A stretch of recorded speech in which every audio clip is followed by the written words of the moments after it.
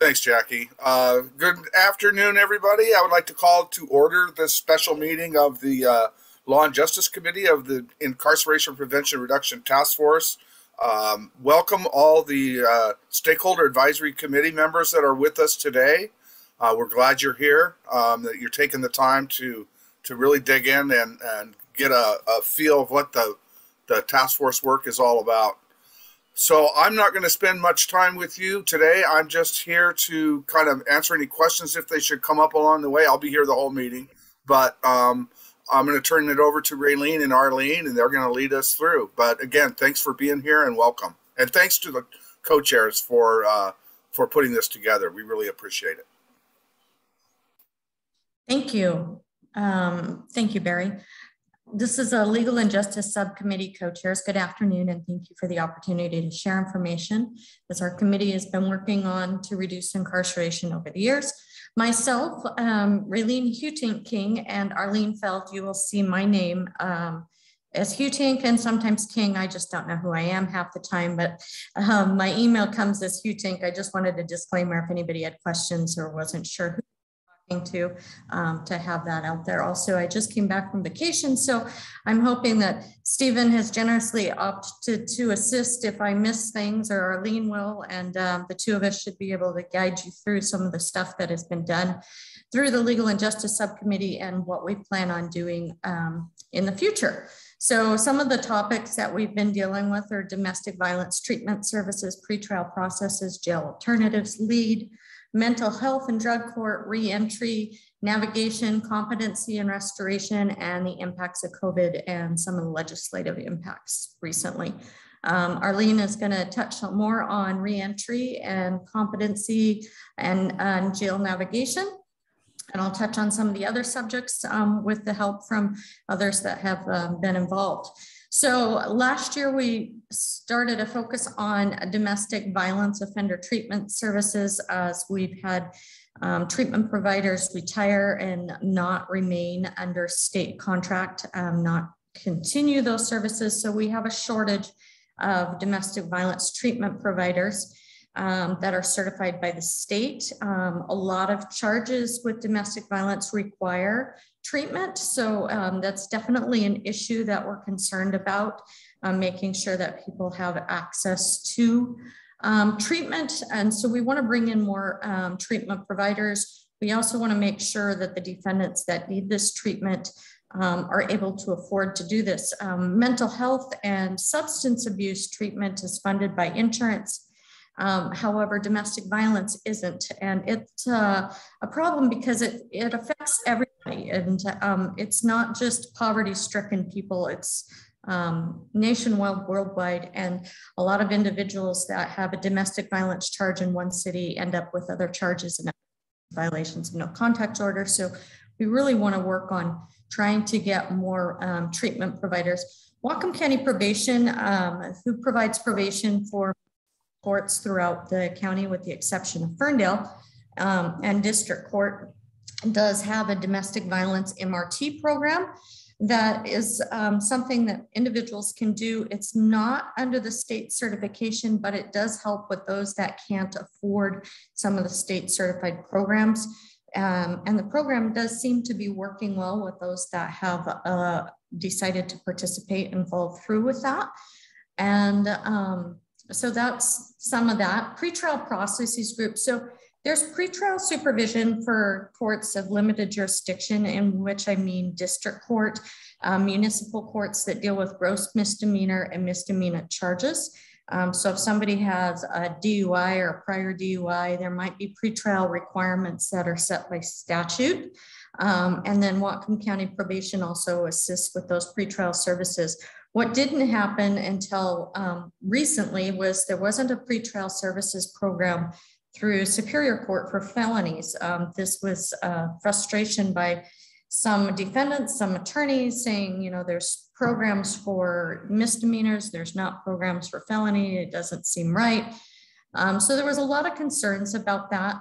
Pretrial processes group was established, a committee on that, and that seemed to be a really good program. The texting individuals for court reminders was something that was helpful for reducing warrants. A district court also provides texting through the probation services for us. And Stephen might be able to fill us in a little bit more on that. Unfortunately, with COVID, some programs through that pretrial processes group didn't allow for in-person contacts. And so that was some of the issues. Is there anything else I'm missing on that, Stephen? Well, the only thing I would add, Raylene, is that the primary focus of the pretrial processes work group, which is sort of a side effort with the task force, supervised by the Superior Court, first Judge Garrett and now Judge Freeman, was to consider and adopt and implement a pretrial risk assessment instrument, which would try to, in a data-based predictive way, determine who could be released safely for the community and for the likelihood of returning to their case before their trial came up.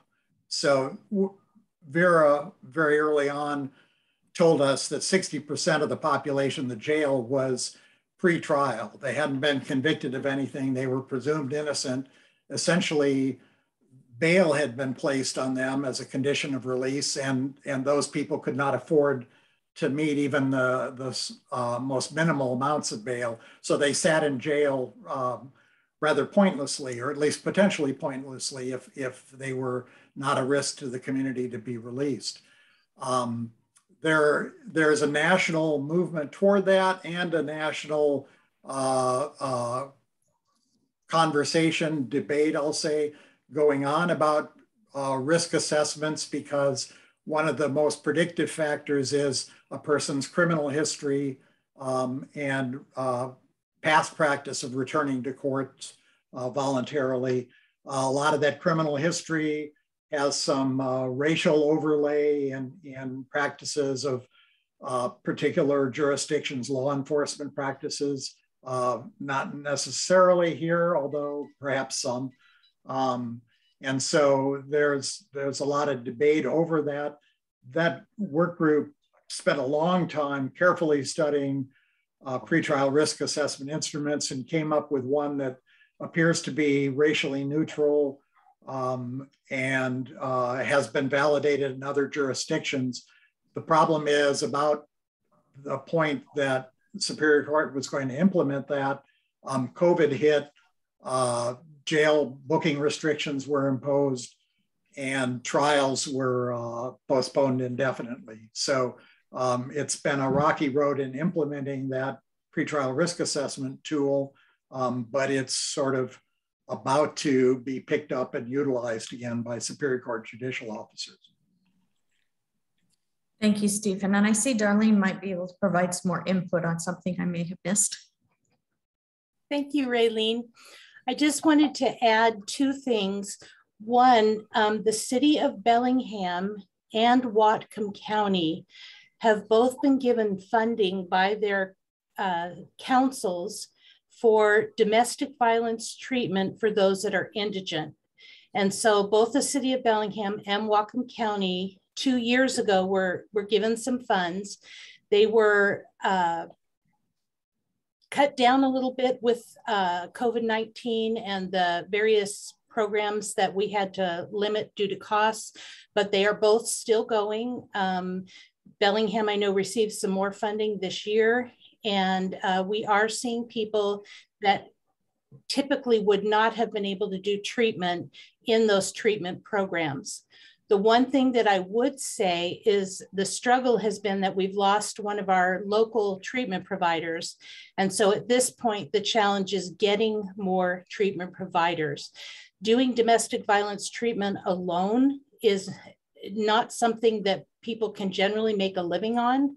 And so it generally has to be incorporated with other kinds of treatment or counseling to be able to be something that a person can sustain. And then the second thing that I wanted to let you know is that the city of Bellingham, with their GPS bracelets, can put an actual zone on a person so that if they are a DV offender and let's say they can't go in a 1,000 feet of a victim. If they get within about 1,200 feet of that victim, an alarm will start going off. And they are told to call the bracelet company immediately. The closer they get, the louder the alarm will get. And so it will not only alert the victim, but alert everybody around that something is not right with the situation. And so that has been a really great tool for keeping people who really don't need to be incarcerated, but really need to stay away from a victim. And so that has been a tool that's worked really well for us. And so I just want to throw out there that while DV treatment is definitely a challenge, we are seeing some positive steps, and hopefully there'll be more of that in the future. One of the challenges is its treatment of the offender. We have programs for victims, and it's just that offender treatment is very difficult. It requires a very fine set of skills and training. And it is certified by the state.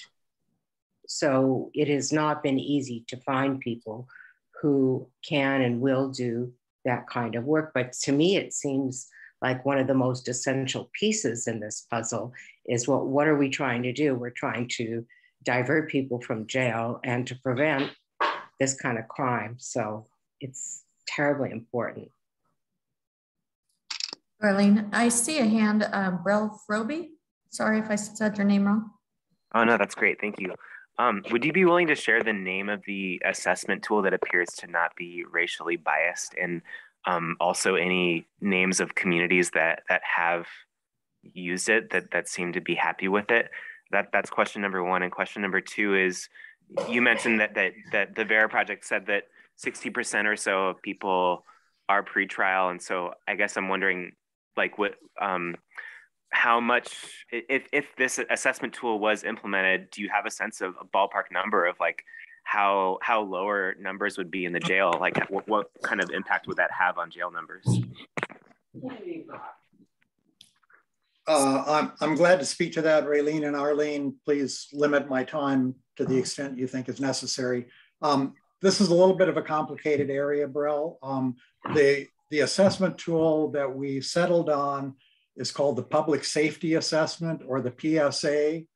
It was piloted and developed by a criminal justice think tank, I guess I'll say, called the Arnold Foundation. And first was proprietary and piloted in Spokane and Yakima. Then they made it public, and so we had access to it. It's also being used, I believe, in King County, Pierce County, and Clark County, perhaps. It's and elsewhere across the country. We have had the assistance from the State Administrative Office of the Courts, a data scientist there, Dr. Andrew Peterson, who has helped us. First of all, he's helped all those jurisdictions assess and adopt the PSA as a risk assessment tool.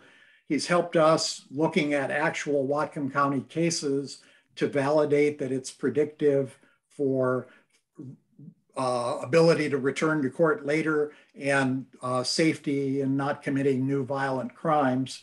That assessment has looked promising for us.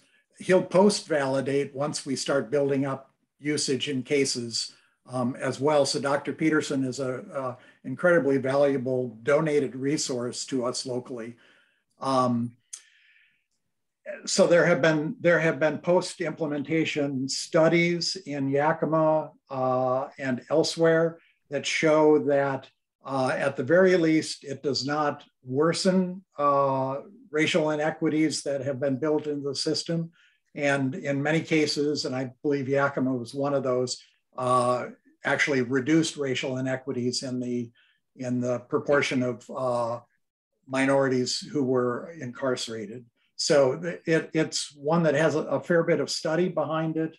It has a wide acceptance, And to the extent we looked at it and then tried to fit it with local characteristics from our actual legal process caseloads historically and prospectively, looks like it will work on an equitable basis for Whatcom County as well.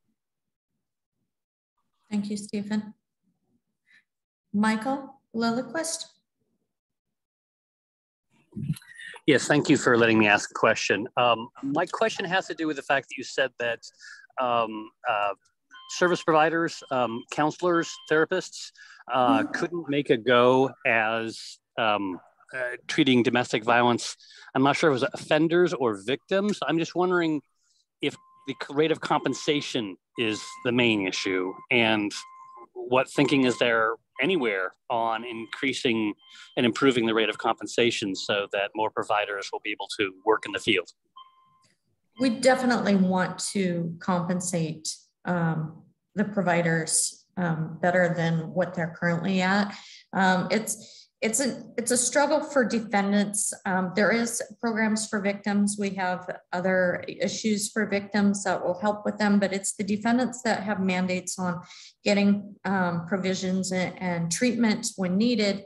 And there's a lot of different areas that we want to look at. We want to bring more people into our area. It's a nationwide issue. It's not just something here. It's also the Washington State has pretty stringent requirements for domestic violence treatment providers. And I see Dan Hamill and Darlene Peterson with their hands up, and I'm sure that they can assist more in some of the areas that are a struggle for getting domestic violence treatment providers. So I'm going to start with Dan because I saw his hand first, and then go to Darlene. Okay, thanks for recognizing me. I definitely have opinions on this. This is an area that we have a deficit in, and Ms. King is absolutely correct. This is a nationwide issue. I think what we need to be doing is lobbying our federal legislators to have the Medicaid reimbursement to be a steady 80% versus the 50%. There's a temporary stay, I guess, on the 50%, and that makes it 80 for the next year or two. We need to make that permanent. Navigating Medicaid reimbursement by providers is a nightmare. It's not simply going to an insurance company and doing a reimbursement. It's much more complicated than that. So providers need to have some kind of training or some kind of supports to get those reimbursements when it comes to indigent offenders. I'll stop there. Thank you, Darlene. When I mentioned that it's hard for somebody to make a go of it, I'm talking about those that are treating offenders. Typically in groups, if somebody's in a group session and they go once a month, the typical fee for that is somewhere between $15 and a week. And when you have let's just take a typical couple that splits up because there's domestic violence and there's a restraining order, one of them is generally couch surfing. And if they get $15, they're going to buy gas or they're going to buy food. They are not going to have it to put towards treatment. And there's no way a court can force a private treatment provider to provide treatment without being funded.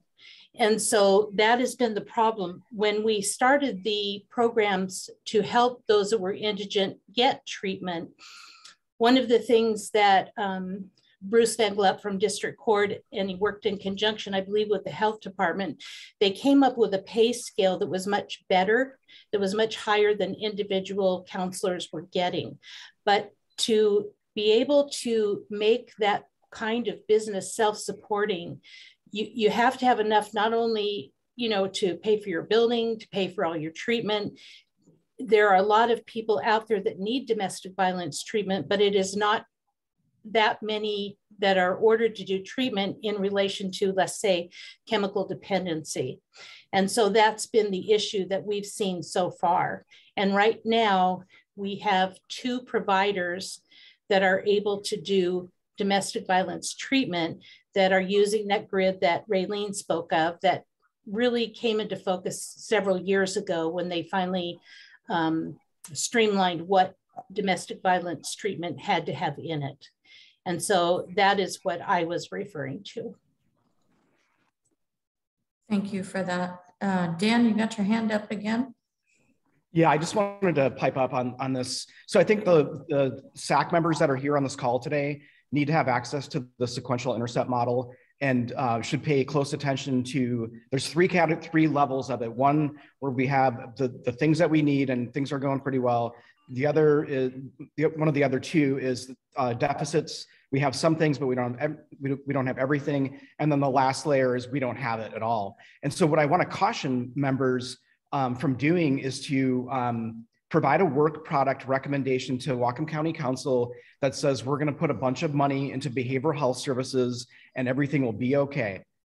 Who are the providers that will provide those services? That is the animating issue that we keep running into over and over again, that we don't have the providers for whatever service that you think that we should do. That's the issue. And so if you can help us try to figure out who those providers are, compensate them well, get the workforce, the great, what was it, everyone walked off their jobs over the last 2 years during the pandemic.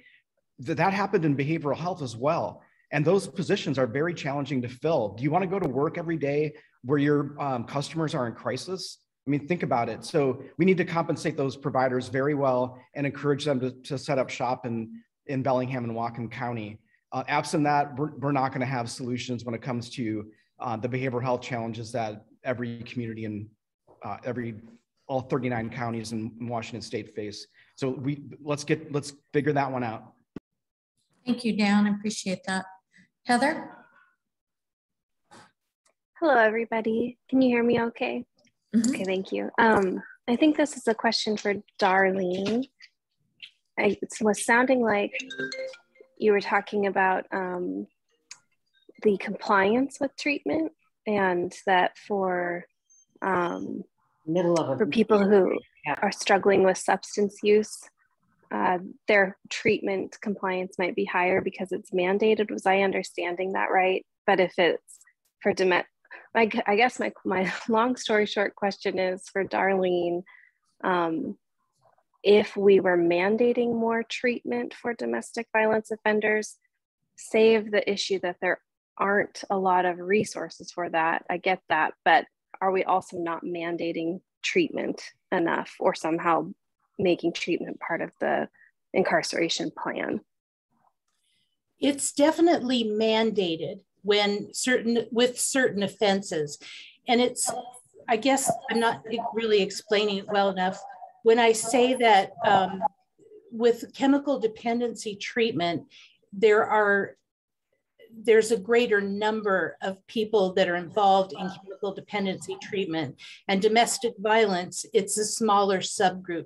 They may have chemical dependency issues as well, but it's a smaller subgroup. And then when we only have 1 or 2 providers in a county of our size, that has been an issue, and getting them to be able to get into treatment, let alone pay for the treatment.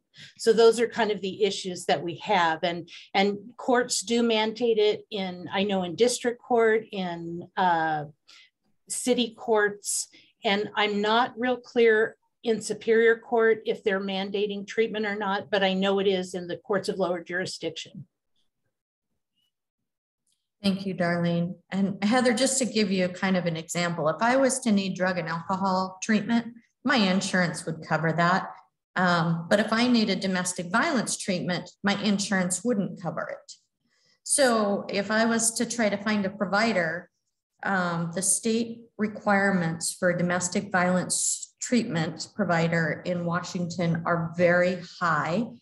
And they're not always guaranteed payment because you don't have as many individuals and you don't necessarily have all of the components of substance abuse or mental health, which is covered by insurance. So a provider would be more apt to want to go into substance abuse and mental health because of compensation and considerations rather than domestic violence, which isn't a guarantee that they're going to have enough individuals or that they're actually going to get paid for it. So there's a lot of different issues there. And the funding that Darlene was talking about that the county and Bellingham have provided for treatment providers did get cut immensely when COVID hit. And when I was talking to Jake Webush and Bruce Van Glup from Montcalm County, the other issue is when somebody goes in, until they get their initial evaluation, you don't know how much treatment they have. So there was 4 phases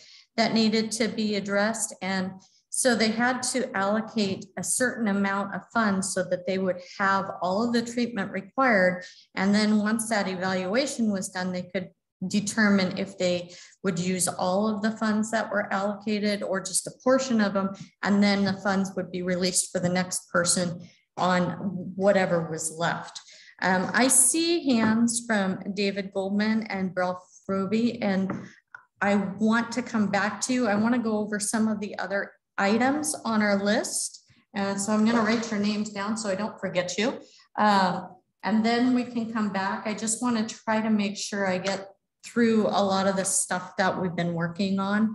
And then I'll touch base with you again. So something Darlene brought up earlier was the use of jail alternatives, and Bellingham was the first city to use friendship diversion services. Friendship diversion services are used now by Bellingham, Blaine, Everson, Sumas, and Linden.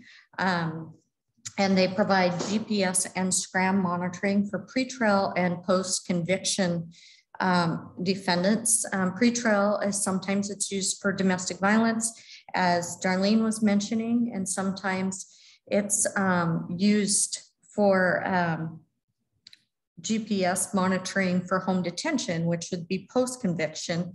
And so a lot of times in our court in Blaine, which I work for, is we're using post-conviction for GPS. The judge also puts SCRAM on. SCRAM monitors alcohol usage as well as GPS. So an individual that might have been incarcerated in Whatcom County Jail now has bracelets on.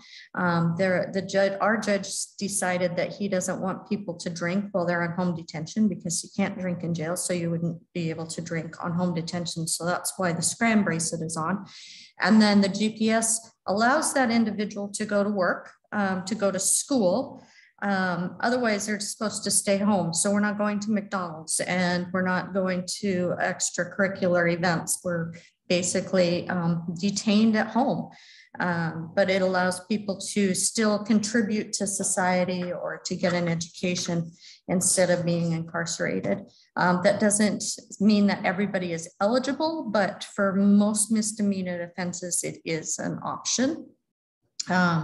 So friendship diversion services, like I said, it also is for pretrial monitoring. So an individual that has had a past DUI and is now charged with a DUI, the judge may have set a higher bail in the past, saying that he wanted that individual to stay until we could resolve some of it because he felt that the individual was a safety risk to others. And now with that SCRAM unit, he can actually monitor alcohol usage while he's waiting a trial or sentencing for that charge. So that's definitely been beneficial.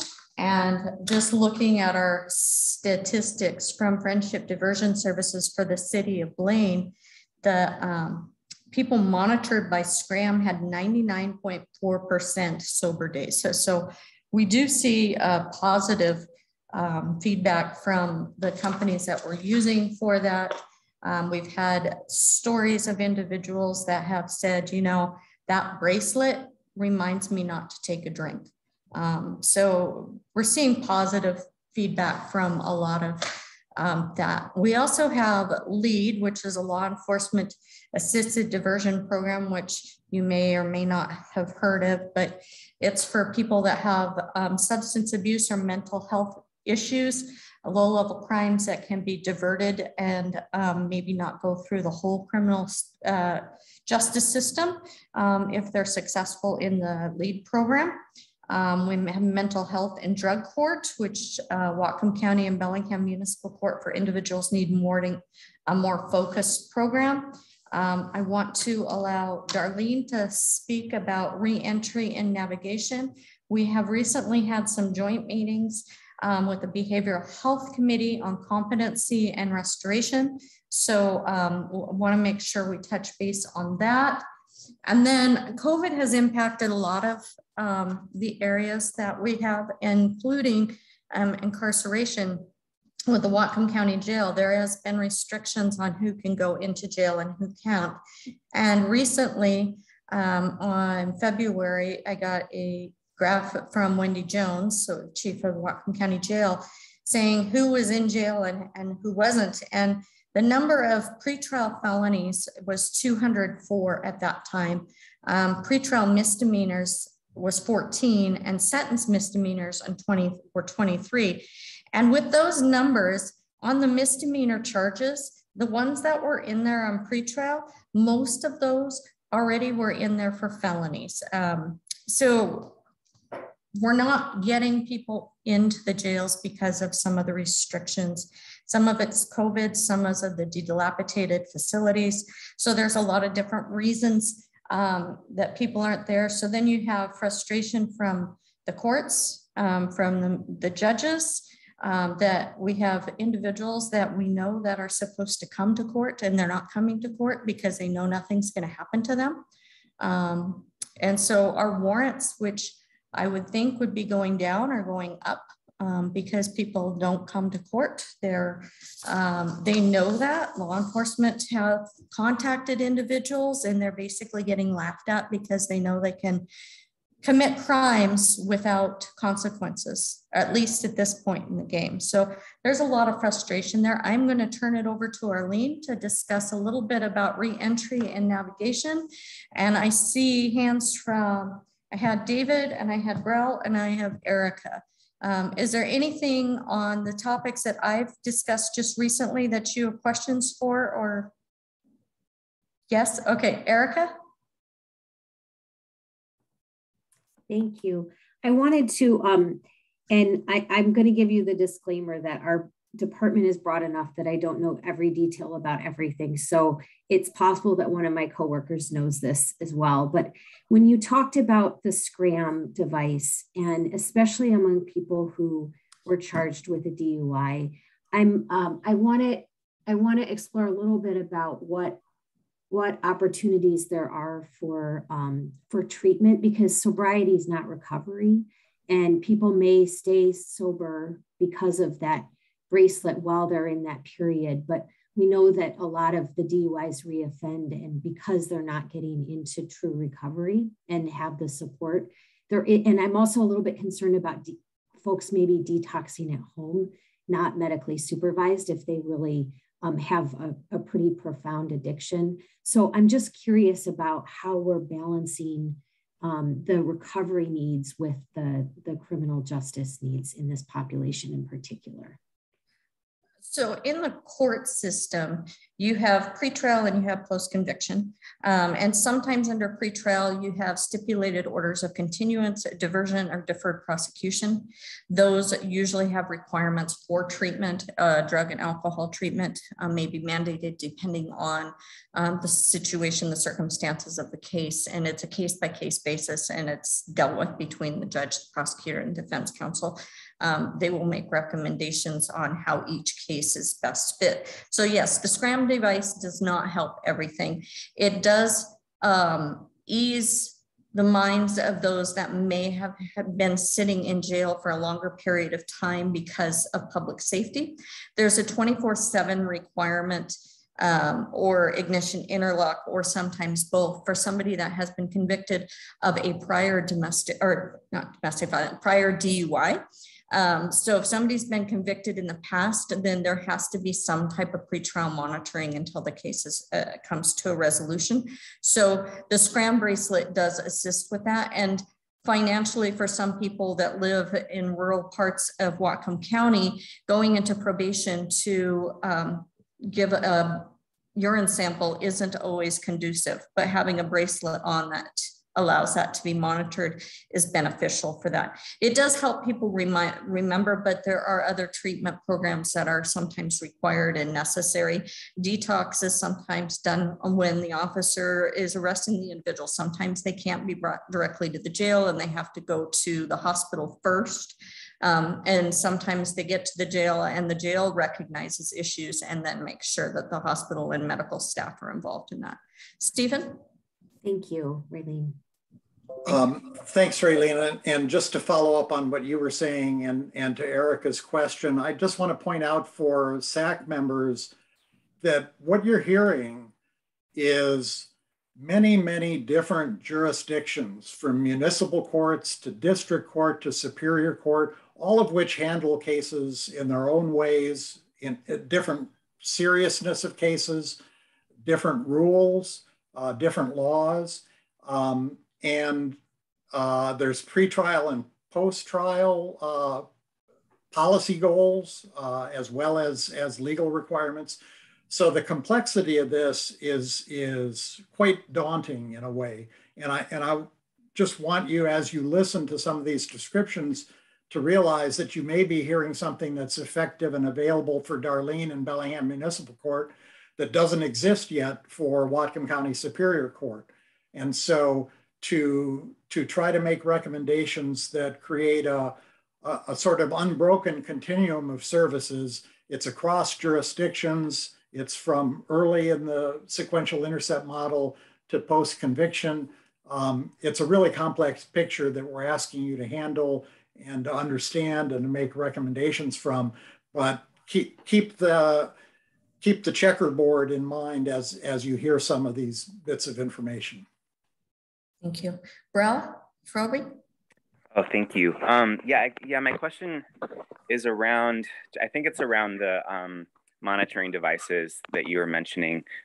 So, you know, it seems like since COVID hit, when COVID was really hitting, I was tracking jail numbers and they seem to have gone down dramatically. I haven't been recently looking at the numbers, so it was really helpful. Thank you, Raylene, for sharing those recent numbers around jail numbers. So I'm wondering if that dramatic increase that happened, is that because of like a greater utilization of these monitoring things? And are things that got implemented during COVID as just like a practical need to keep jail numbers down?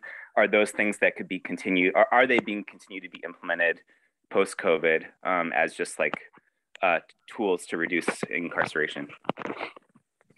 I know for the cities of Blaine, Everson, and Sumas, and I think I can speak for Darlene that they will continue to use it. It's definitely a lesser cost for these tools to be used, and they were being done prior to COVID as well as post-COVID. Some of the cities have been brought this on after COVID came in. I know Linden, I can't give you the exact number, but it wasn't that long ago that they actually implemented this.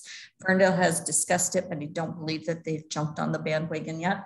You know, there's definitely concerns that you don't want to give people a false sensitive of security, that bracelets are going to solve everything, because they don't. They definitely assist, but you're still going to have people that are going to violate no contact orders, whether they have a bracelet on or a piece of paper. But it does help. And we also have seen a definite need for it for cases like shoplifting and trespass, and these people continue to get picked up, but they still need that. But a registered sex offender may not meet those requirements. So certain laws and certain statutes prohibit us from using electronic home detention devices for certain crimes. If somebody has active warrants, we're not necessarily going to use a home detention device for it to be cut off because they're being booked in another jurisdiction. So then we have to start all over. So, and the judge has defendants that we've got notes on that have an individual has tampered with or destroyed a device when being used. So it doesn't necessarily work for all of that. And for your question on the number of offenders in jail, you know, COVID has had such a dramatic impact on who can be booked and who can't. You can't put somebody in the work center like you would before because it's an open area. And so there's restrictions on who can be there, who can be transported, who can't be transported. You got a high level of offenders that haven't been able to go to Western State and get competency evals or treatment or restoration because COVID has impacted those as well. So you have a high level of individuals that are awaiting trials, that trials haven't been able to happen because of COVID. So you've got people that are sitting there on high level offenses that are dangerous to the public, that may or may not have mental health issues. And so that's where you're seeing the felonies are predominantly the cases that are in jail and not the misdemeanor crimes. It doesn't mean that those misdemeanor crimes shouldn't be in jail. I recently had somebody not come to jail that was charged with his 4th DUI and no ignition interlock in court. Those are safety concerns. You know, if you have that many DUIs and you're still driving around and you're not coming to court because you know that you're not going to get booked because you haven't committed a crime that's at a high level, is definitely frustrating for law enforcement as well as the judges and the courts that are working with them. I hope that answered some of your questions. Yeah, thank you. And just a quick follow-up, are you aware of any courts that use the monitoring programs for nonviolent felonies? I can't speak on felony use for that at this time. Okay, thank you so much. Appreciate it. Thank you. Arlene, do you want to touch on re-entry and navigation? And take yourself off mute, please. Thank you.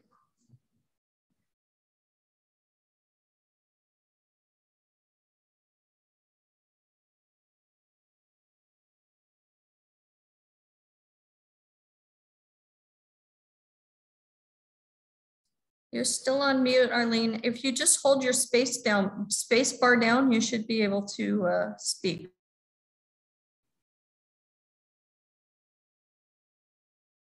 You either have to hold it down or you have to click the mute button on the left of your screen.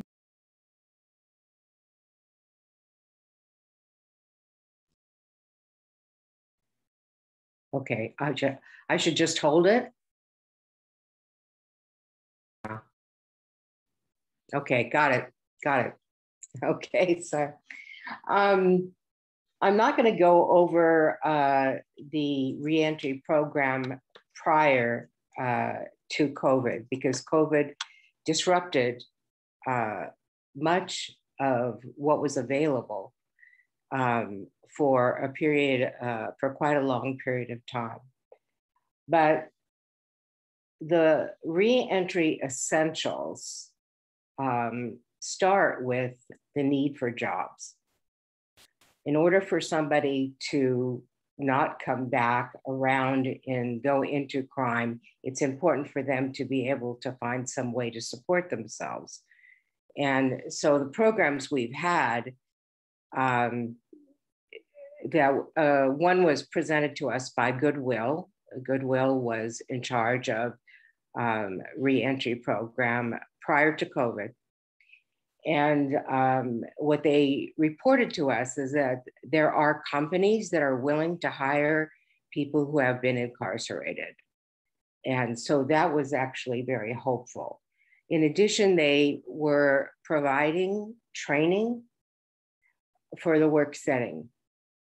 So some of that had to do with communication, the structure of the work situation. It was very detailed. What will be needed is a very robust program for jobs and job training in the jail. The next most important issue was education. So I think we have David Goldman at this meeting, but David came in and presented much of what the needs were. And he talked about the fact that there's a very high percentage of illiteracy in people who are in jail, almost 50%.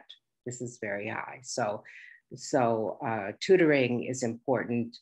Many of the people in jail wanted to get their GEDs and they were able to do that.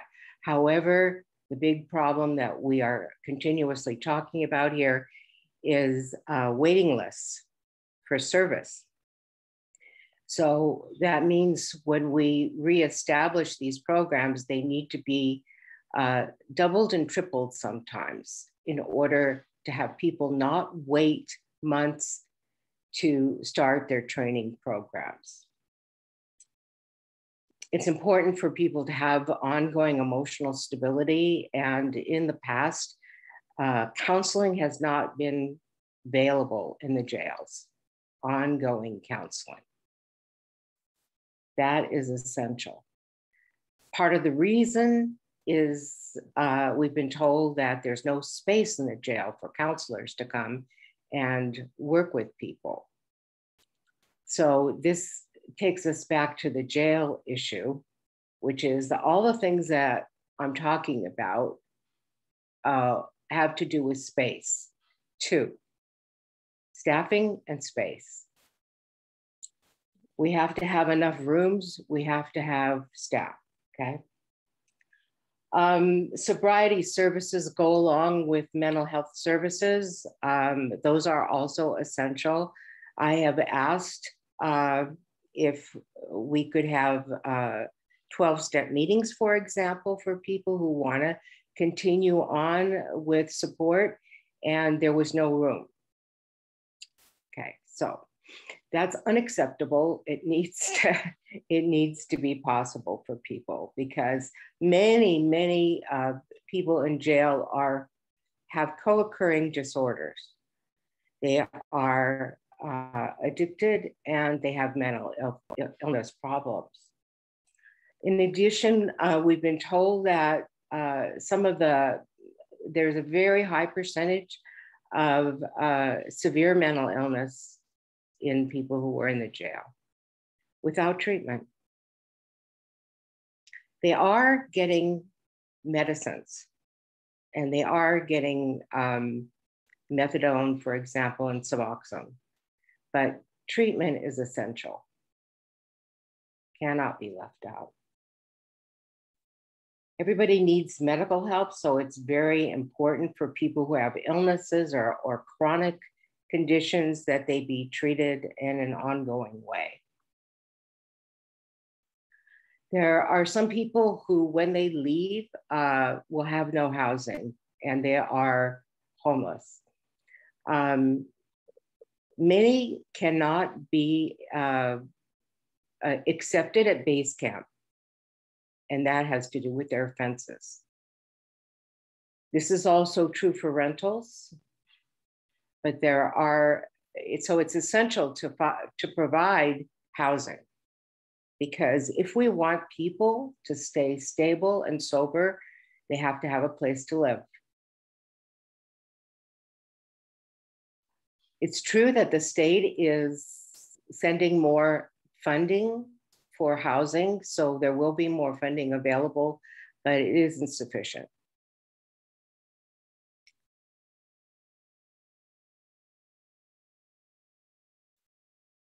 So I've talked about the space in the jail and the fact that there was not sufficient counseling available or counselors available.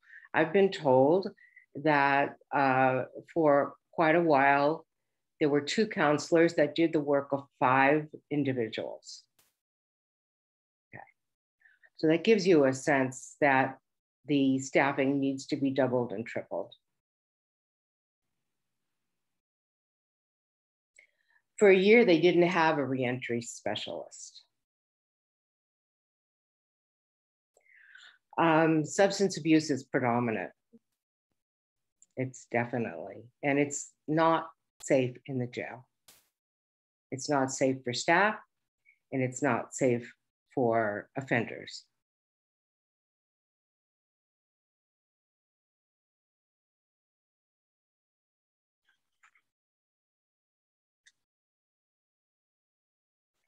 In addition, the mentally ill are often isolated because they can't share rooms with other people, and they're violent occasionally. So there's no question in my mind that the jail conditions are horrendous. and that the jail itself is an essential change in this process. As far as navigators are concerned, I think that that's necessary also, because this is a population of people who fall through the cracks and need extra special support. And that's one of the things that keeps them from cycling over and over and over again. That's the thing we want to stop. And we don't want them coming back to jail. So these are some of the steps needed.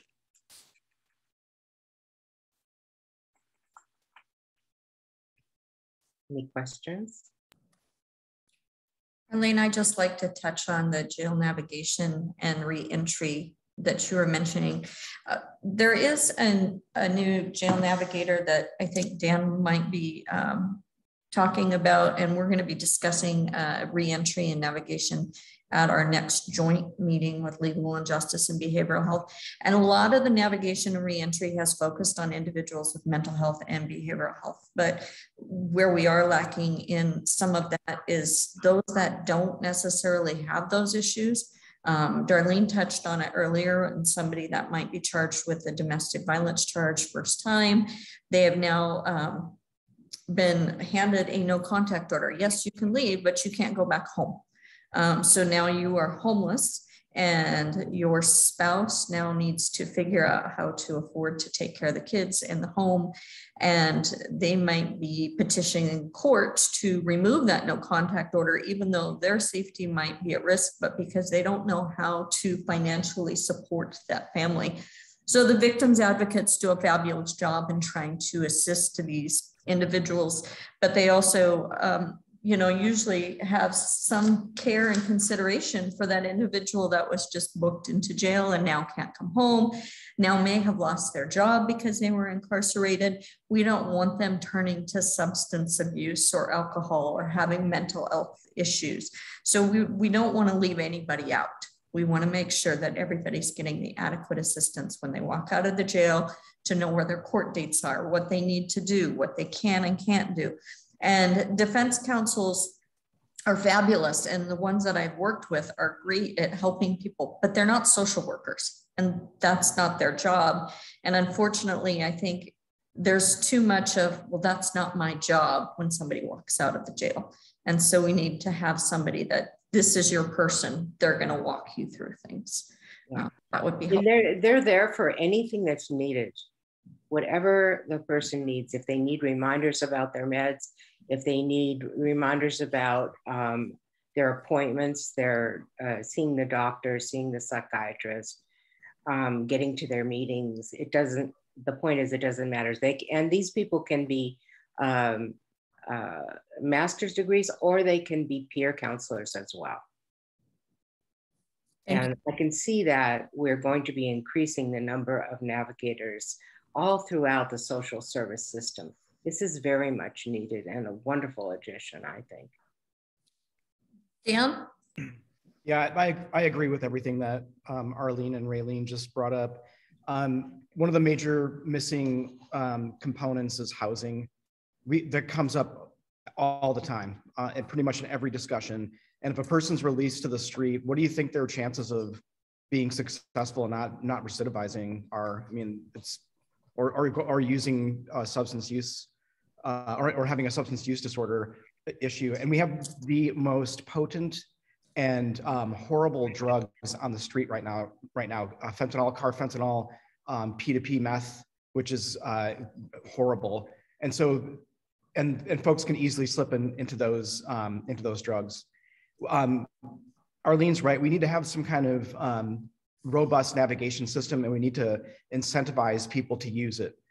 So how do we get them to do a warm handoff to someone that's going to help them, whether it's via the LEAD program or GRACE or some kind of navigator system that we haven't thought of yet? I think for SAC members, that absolutely has to be on the table when it comes to, we're talking about community safety, preventing the person from committing again, and protecting victims. Those are the major food groups that are under the microscope right now. So how do we do that? How does navigation happen? Who pays for it? How do people stay connected when their next address doesn't have a number on it? It's the doorway down the street. How does that happen? And so, you've bitten off a lot here by being a member of this stakeholder advisory group. Those are the things that we have to deal with. Those are the things that the task force deals with all the time. And those are the things that you're now committed to doing, to come up with some solution, basically by this time next year, to get in front of voters to say, hey, we think we figured this out.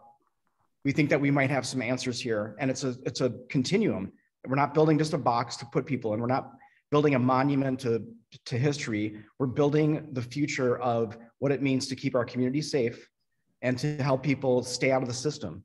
So I just want to urge you all to really think deeply about what that looks like upon reentry from the jail back into society.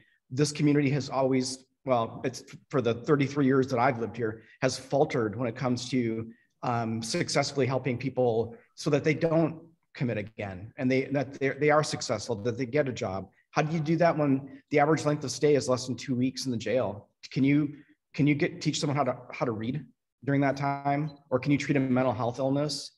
How does it work with Western State when it comes to competency restoration? Those are huge challenges. And so anyway, I'll leave it at that, but that's where I'm at. I'm in a place of frustration and of wanting to do way more than what we can do. And I'll just stop there. Thanks. Thank you, Dan. Brill? Yeah, thank you, Dan. Dan, you said something earlier that I just wanted to reiterate about how helpful it would be for SAC members to get, I forget what it's called, but whatever document that shows like what's being done, what we need more of, and what's not being done. Just because to your point, Dan, I think like I imagine a lot of work has already been done on the task force around recommendations, and it'd be great for the SAC to get a really clear picture of like, especially on the pieces of what we need more of and what hasn't been done, so that we could make, what you're talking about in a year's time from now. Yeah, because I feel like there's a lot of work that already has been done that I'm just trying to get caught up to speed on. Thanks. It's the sequential intercept model. I don't work for the county, so I feel a little bit shy about asking county staff to do anything. So maybe if a county council person can ask staff to send that out, I'd feel more comfortable. I think Jill is actually on this meeting. Well, I'd like to answer that question, actually. Thanks. Right now, the behavioral health work group is doing their work for our June meeting. They're doing a behavioral health gap analysis and inventory of services, and they are updating that sequential intercept model. So I don't know at what point during their work they'll have that completed where it would be available. Maybe Perry, you could give us just an inkling of what you think that timeline might be. Certainly. Thank you, Barry. Perry Maury. I'm the Human Services Supervisor with the Health Department, and we have met as a small group of knowledgeable individuals just about behavioral health services and housing services, and pulled some of the subject matter experts in, many of them connected to the health department, but also outside the health department, to just get the primary pieces on the piece of paper to update this sequential intercept model. We should be able to really complete that preliminary update and review, I would suspect, within the next 2 weeks. I'm probably putting myself out there just a little bit in terms of that date, but I think that it will be ready enough to have others take a look at it if there's something missing. That was our next step within the gap analysis group, was to reach out to specific community members, including the Stakeholder Advisory Committee and others, the tribes, NAMI, several other groups that have been identified that we really want to get that input from to have a finished document. Hope that helps. It might be fair to say then that in a month, for sure, we could have that vetted and done. I'm guessing. Does that sound reasonable, Barry? I feel comfortable with that, Barry. Okay, thank you. Thank you. I see a question from Harriet. Hi, thanks. I remember seeing the intercept model once or twice, and my question is, does it also provide information about the funding sources for each of the different kinds of services? And if it doesn't, in my brain, I'm envisioning a matrix of type of service, maybe by category of prevention, intervention, post-discharge, I'm a mental health person, post-release, et cetera, but also who provides it, how many slots or beds, or what the capacity is, and also what is the funding, so that we understand whether there's private insurance, Medicaid, no funding, et cetera, et cetera. So I don't know if it's the matrix is the intercept model is that complex, but that's what I think would be really helpful. Barry and then Dan.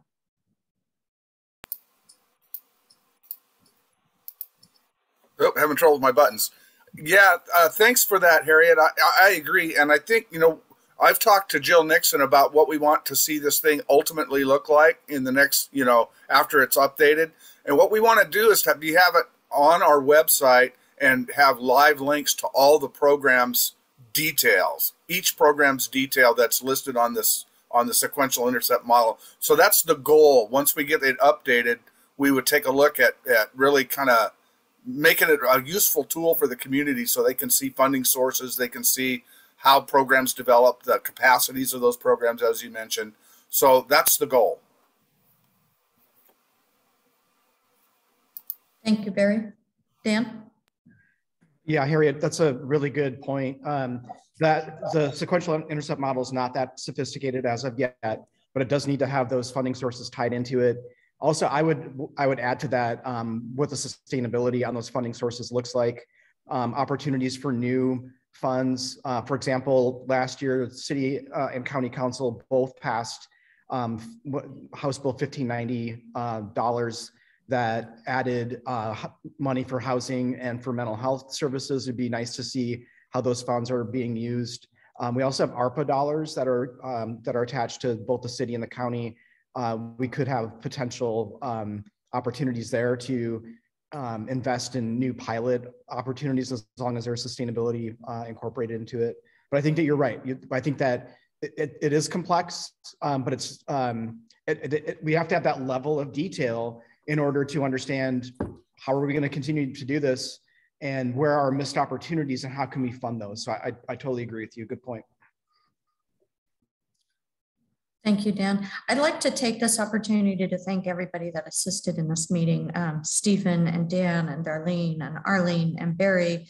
I probably missed somebody, but you're all, I appreciate, and Perry, appreciate your input on this, because obviously I don't always remember everything and I need assistance. I also wanted to thank all the members here from the Stakeholders Committee for taking your time, and it's a daunting task that you have decided to take on. So I greatly appreciate it. It is 2 o'clock. If anybody has any further questions, I believe Kathy Halka can route them through Jill, or you can send an email to me if you have any questions. I can make sure that Jill gets that out to you, or Arlene.